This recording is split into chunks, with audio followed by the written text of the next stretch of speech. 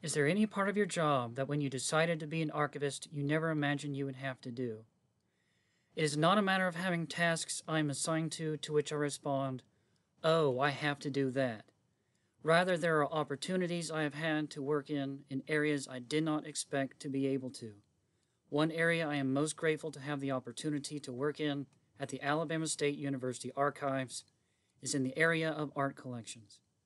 Not only those artworks we already have in our collections, but potential additions to those collections we may acquire in the future. Art was not something I simply studied as a matter of course as an undergrad. Art and its history has always been a passion of mine. So it is a privilege to be able to work closely with such culturally and historically valuable items as those in our art collections here at ASU.